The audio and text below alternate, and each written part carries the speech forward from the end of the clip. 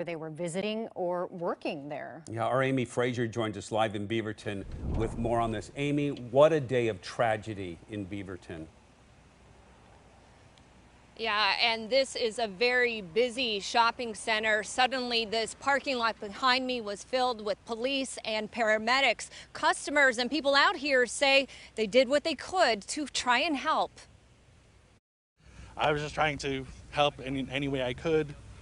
You hate to see this stuff go down. Dillon Prickett's favorite coffee shop is next to the Wells Fargo and Planet Fitness, where police got reports late this morning that multiple people were stabbed. I arrived at the same time as I would say the initial officers, and when we got here, there was somebody holding the door open to the bank, an employee. She looked really frantic. He rushed into the coffee shop And immediately told them, like, I cut in line, and I was like, you guys need to lock the back door. Something happened next door.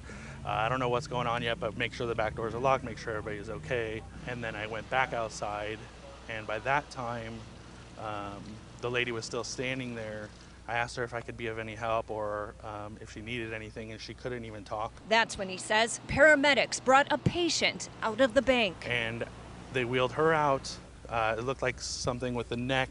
There was tons of bandages around her neck, and more first responders and paramedics rushed in as she was coming out. So I knew something really bad has happened. The manager of the Sprint store also looked on as more and more police arrived. Oh man, quiet neighborhood, quiet, man. I mean, something like this to happen, on a Wednesday, it's wild and shocking to see, man, for sure. Witnesses say their thoughts now are with the victims. We're about to celebrate some of the best holidays of the year, and these families or family is going to have one less person at the table with them, so.